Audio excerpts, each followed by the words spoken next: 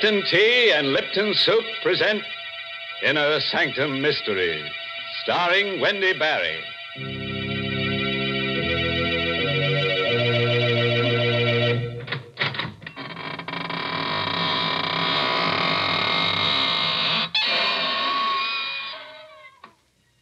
Good evening, friends of the Inner Sanctum.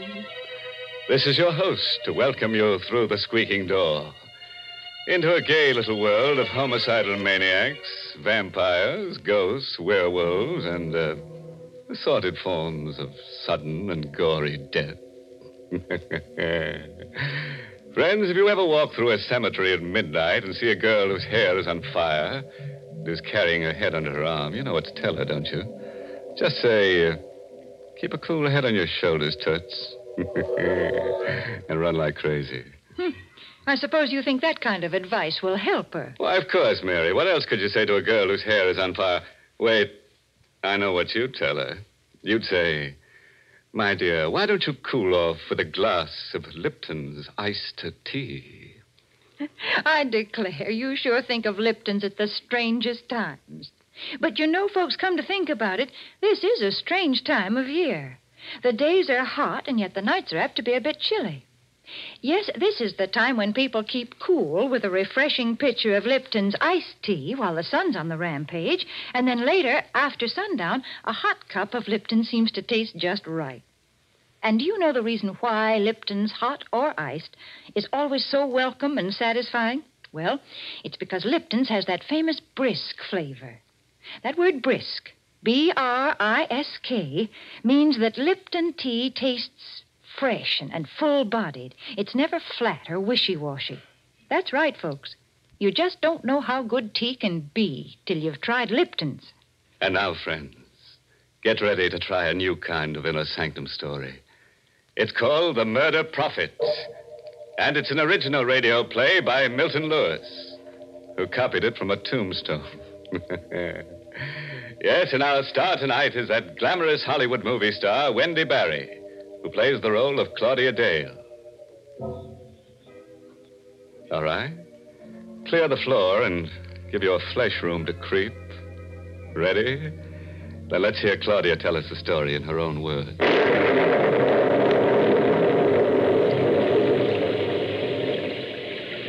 At exactly midnight, I saw him for the first time. My headlights picked him up when he hailed me along a lonely stretch of road near my home.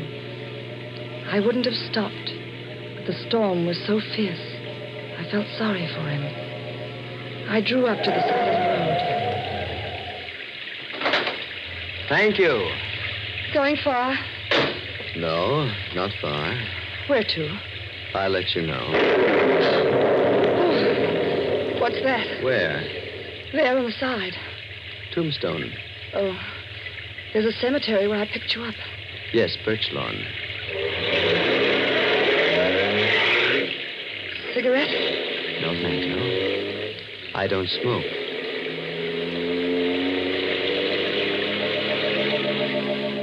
He said nothing for a few minutes.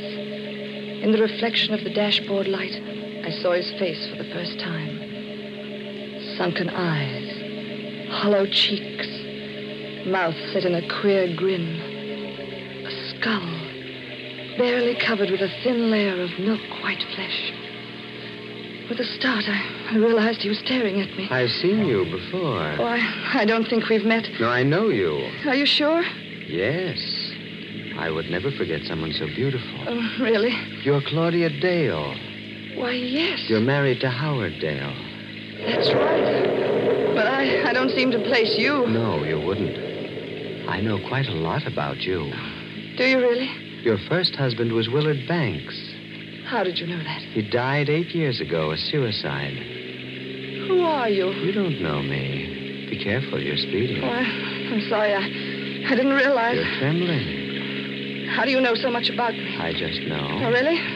I suppose you have second sight or some such rubbish. It is not rubbish. Then tell me where I'm coming from. Pittsfield. You guessed. You went there to visit a sick friend, Martha Walston. But you couldn't guess that. You're going too fast. You're losing control. No, I'm not. I'm quite all right. I can go fast if I choose to. I shall go as fast as I wish. Would you care to know more of yourself? No. No, I do not find your little trick particularly amusing. Besides, What else do you think you can tell me about myself? Your future. Oh, nonsense. Your husband is dead. Howard? Murdered. Oh, you're lying. You'll find his body on the floor near the piano of your living room when you get home. There are 2 bullets in his head. Get out of here. Get out of this car. Get out, you hear me? Get out! Very well. It happens that this is where I wish to go. Good night, and thank you, Mrs. Dale.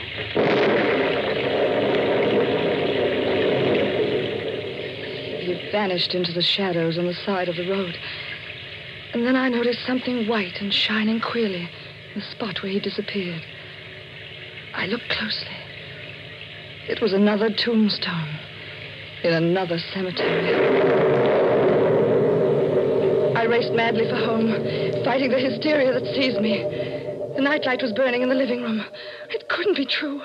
Howard would take me in his arms and kiss me when I stepped into the house. I rang the bell. No answer. Somehow I managed to get the key in the lock. I ran into the living room. Howard! Don't move. Oh, who is it? I'm right behind you. I've got a gun. Oh, a gun. Get away from the body. Who are you? Turn around. Oh, you murdered Keep him. quiet. Oh, don't come near me. Sit down. Don't touch me. I said sit down. Oh. Sorry I had to slap you. You're losing control. You don't have to scream for the police. Here's my badge. You? Detective Sergeant Quinn. Homicide. Oh, well, I thought you were... Yes, I know. Drink this. Thanks. Feel better? Yeah, much. Who is he? My husband. Sure? Positive. When was he killed? About 20 hours ago. 4 yesterday morning. How do you know? One of the bullets went wild. Hit that clock on the mantel. Where were you yesterday morning? Pittsfield. I stayed with a sick friend, Martha Wallstone. Here, look at these things. I took them out of his pocket. They all his? Yes. Where's the snake ring? There were no rings. But he had one. It was quite valuable. He was never without it. I gave it to him. All right, now look. Did he wear it on the 3rd finger of his left hand? Yes. There's a mark, but no ring. When did you come here? I drove in behind you. You left the front door open. I think I know who killed him. Who? A man I met on the road coming here. He knew my husband had been murdered. You did, huh? He even said his body would be near the piano. When did you see this guy? Oh, 10, 20 minutes ago. Picked him up on the road. Where? At Birch Lawn Cemetery. Where'd you drop him? At another cemetery near here. He seemed to walk behind one of the tombstones. Oh, I know it sounds mad, but it happened just as I said. What's his name? I don't know, but he looked like a human cadaver.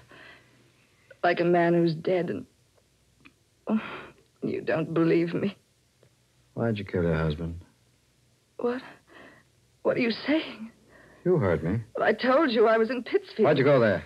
Martha was ill. Were you there at 4 yesterday morning? Well, of course. Don't lie. Stop shouting at me. I told you who killed him. What are you trying to do to me?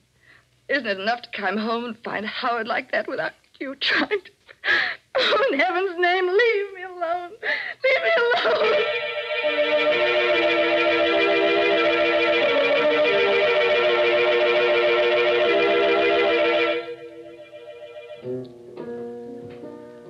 Not a scotch, lady? No, thanks.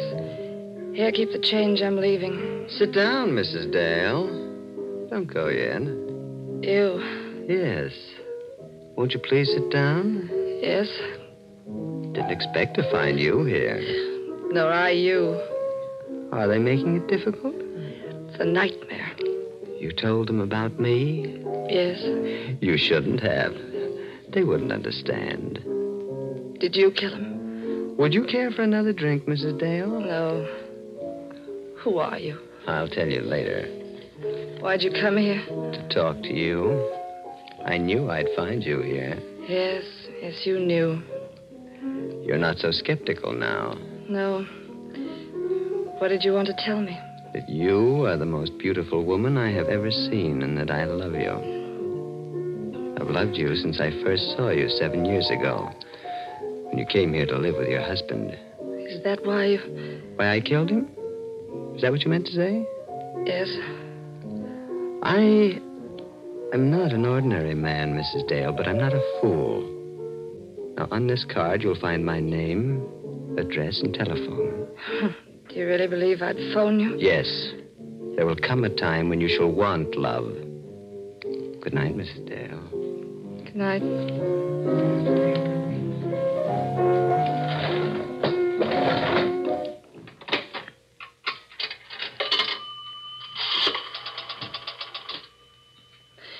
Hello? Operator, get me police headquarters and hurry, please.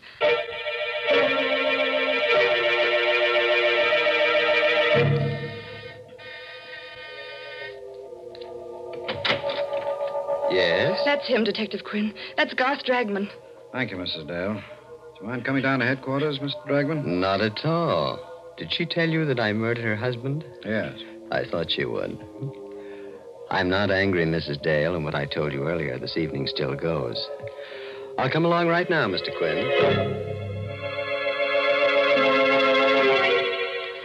I didn't sleep a wink that night.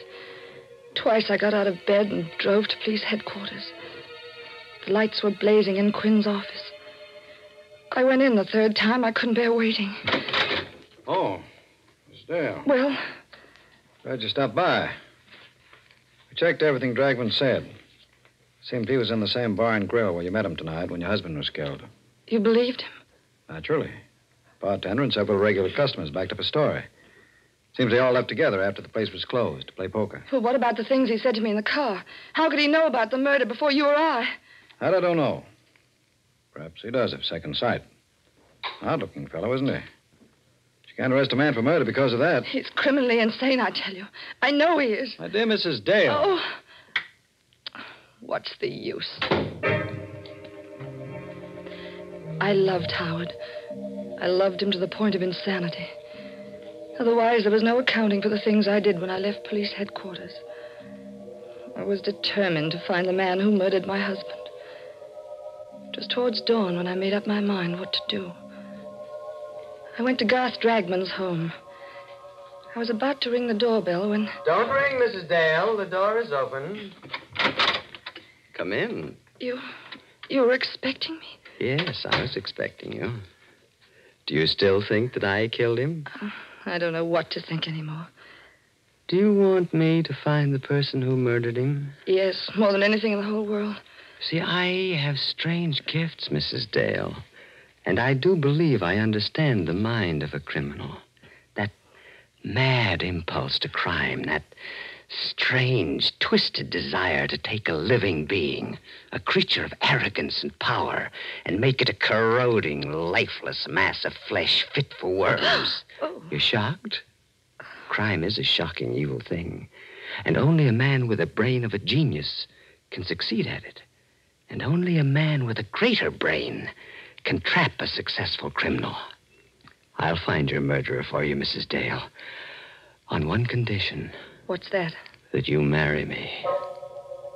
I felt my body turn to ice. I knew I was talking to a madman. I was sure I was talking to the man who'd murdered my husband.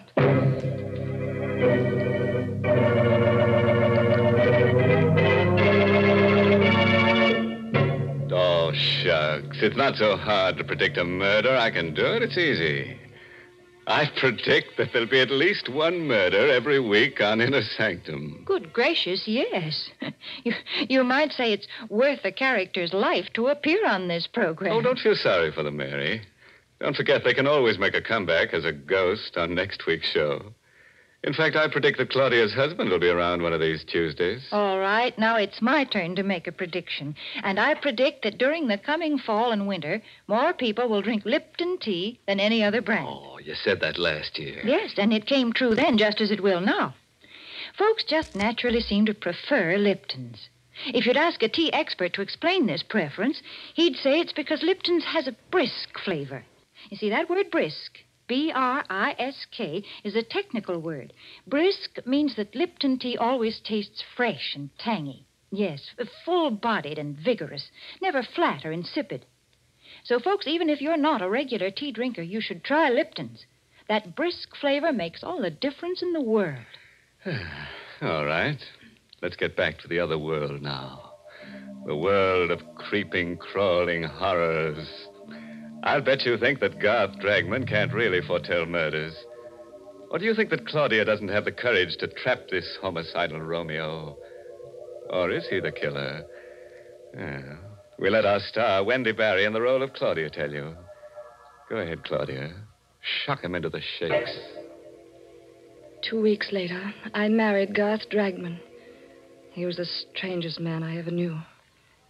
He would disappear for days at a time, and then suddenly turn up without warning.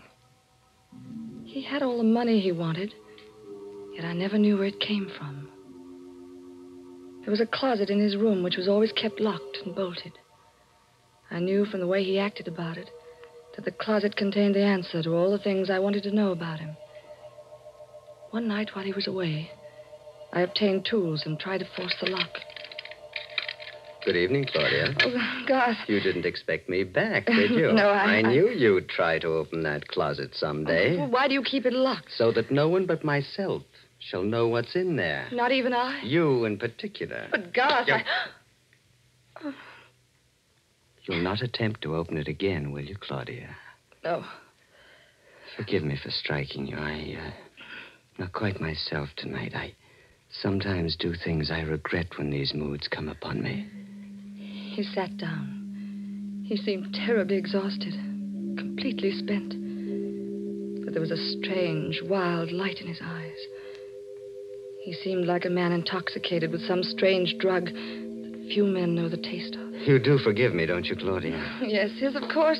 See, it's something that few people know, Claudia, but a person who has extraordinary powers carries an extraordinary burden. You mean your gift of prophecy? Yes, I didn't want to mention it. It seems to upset you so. It doesn't frighten me any longer. Did you read in the newspaper about a woman's body being found in the river? She'd been murdered, garroted. Yes, it was in this evening's paper. They don't know who she is. I can tell you who she is. Josephine Ford.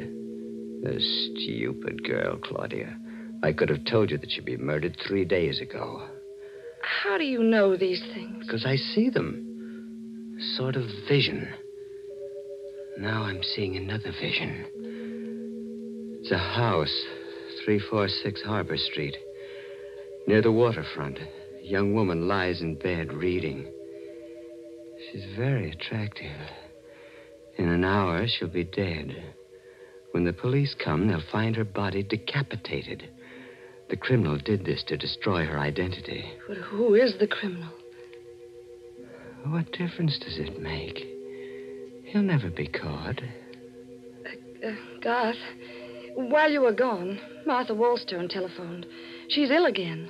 Oh. She asked me to come up immediately. Why didn't you go? Well, I was waiting for you to get home before I left. You want to leave immediately? If you don't mind. It's really an emergency. You may go, Claudia. I shall go to sleep. I'm extremely tired.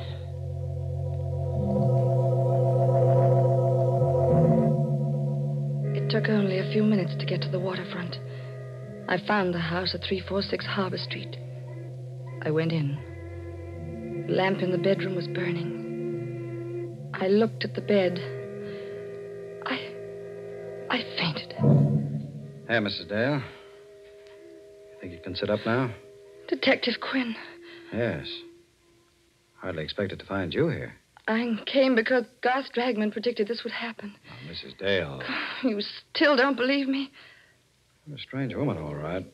You accused this man of killing your husband, and then you married him. I suppose you're going to accuse him of this murder, too. Yes, this and heaven only knows how many others. Miss Dale, do you realize that you haven't got a single piece of evidence to back up your contention? I'll get the evidence tonight. Will you let me have a gun? No. Will you be near my house? I'll need protection. Oh, after all. What must I do to convince you what he is? I've risked my own life. I'm willing to risk it again. He's a monster. You're going to wait until he murders me before you believe what I say. All right. I'll give it a try. I'll come back to your house with you. If you want me for an emergency, smash the window pane. We drove back together. I dropped Detective Quinn on the corner. The house seemed deserted when I came in, but I wasn't taking any chances. I went to the kitchen, got a knife, hid it in the folds of the long-sleeved gown I was wearing. I went into Garth's room. He wasn't there. But the closet door was open. What I saw in there nearly made me ill. Clothes. Garth's clothes. Some of them soaked in blood. I forced myself to examine them. Then I found something that made my heart beat faster. A little jewelry case. I'll take that, Claudia. Oh, Garth. Give me that jewelry case, Oh, no. please. No, don't take it. Thank you. Garth. Get away from that window, Claudia. Go on. Oh, don't shoot, Garth. You were so anxious to see what's in that closet. Well, now you have. And perhaps you'd like to see the latest addition to my collection. It's in this box. That box. Yes, Claudia. A hat box. Garth! Sit down, Claudia. What are you going to do? Tell you who killed your husband. You? No. You. You're insane. I've written out a confession for you to sign. What'll happen if I don't sign it? Well, I credited you with more imagination. Would you like to hear it? Yes. Yes, read it, please. Sit over here, away from that window. Yes. I, Claudia Dale, murdered my first husband, Willard Banks, for his insurance by administering poison. My first husband? Yes, Claudia. See, I mean to make this document strong enough to send you to your death if I wish. I've got all the details here, just how you murdered your first husband, how you killed your second. Shall I go on? No. You know it's all a lie. Will you sign it? Of course not. Just what is your game anyway? If you want to kill me, why don't you shoot? You've been very successful before. There's no reason you shouldn't succeed again. Go on, shoot. You put me in a very difficult position, Claudia. You see, you have found out certain things about me. Things that could cost me my life. I will not tell you again to get away from that window, Claudia. I should prefer to see you live because I love you. But I shouldn't hesitate to murder you. You love me? Yes. You haven't taken me in your arms once since I know you. The right time had not arrived. What do you consider the right time? When I feel that you understand me. When I feel that you, who murdered two men, understand the deep and strange cravings and desires that race in my blood. You really believe I'm a murderess? Of course. That's why I love you. Then the time is now. The time? To take me in your arms. Claudia. He still held the gun. He wasn't more than 2 inches from me. I turned my lips up to him. I twisted my body to get out of the range of his revolver. When I felt his lips touch mine, I slowly let the knife slip into my hand. Slowly, caressingly, I drew my hand up towards his neck. Then I plunged the blade in. Claudia! Detective Quinn! Hurry! I'm coming. What happened? I killed him. And here's the proof that he murdered my husband. I found it in the jewelry case he had in his pocket. It's the snake ring that was missing from my husband's body. Now do you believe me?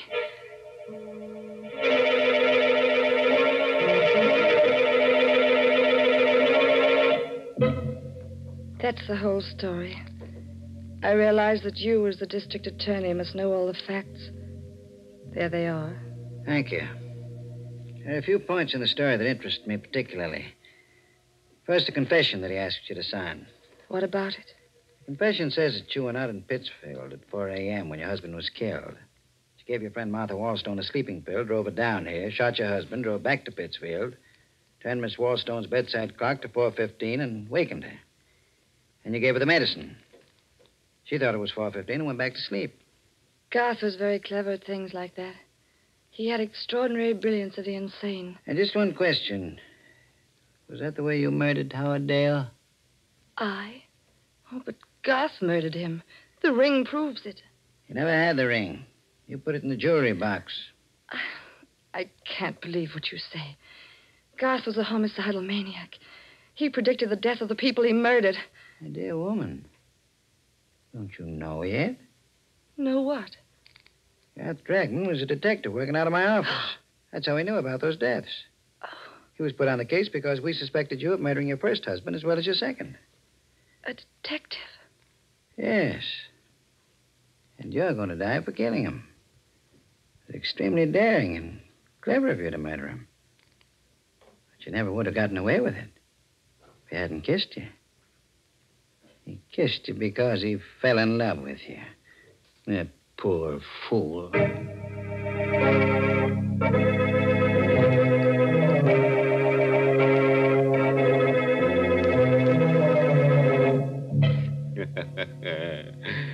Well, friends, that just goes to prove that you should never pick up hitchhikers who come out of cemeteries at midnight.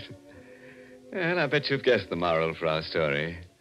It's taken from a famous quotation that Harry the Hangman uttered during a nightmare. Never steal the rings of people you murder on account of that's robbery. My goodness, you call that a moral. That's one of the most immoral things I've ever heard you say. All right, Mary, I'll take it back. Now, here's one you really like. There's many a slip twixt the cup and the Lipton. That's why teaspoons were invented. That's very clever. But I guess the reason they're called teaspoons is because people drink tea so many times during the day. Yes, folks enjoy that brisk Lipton tea not just at mealtime, but between meals as well, such as when friends drop in for a visit. That's why it's a good idea always to keep a good supply on hand. So, folks, ask for Lipton tea in the larger, more economical size packages. And now here's a cheerful little thought. You can let a man murder you once, but you'd have to be a stiff to let him do it again. Oh, by the way, this month's Inner Sanctum Mystery novel is Puzzle for Wantons by Patrick Quentin. Yes, and next week's Inner Sanctum story, directed by Himan Brown and brought to you by Lipton Tea and Lipton Soup. Next week's story is about a woman with canary yellow eyes, murderous eyes. Everyone she looks at, she wants to kill. And you know what? She keeps a harpoon in her house. Well, well, you never know what's going to harpoon next. And now I'm afraid it's time to close the squeaking door. So, good night. Pleasant dreams.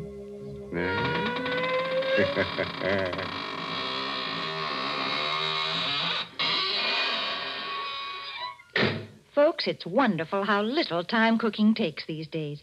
Now, when I was a girl, my mother used to spend half a day making a pot of chicken noodle soup. But now we have Lipton's noodle soup mix. And when you use Lipton's, you just empty the contents of the package into boiling water, and in no time at all, soup's on. And what delicious chickeny tasting soup it is. Yes, Lipton's has an old-fashioned homemade flavor, and it's brim full of tender golden egg noodles. So, folks, don't forget to ask for Lipton's Noodle Soup. And don't forget to tune in next Tuesday night for another Inner Sanctum Mystery. This is CBS, the Columbia Broadcasting System.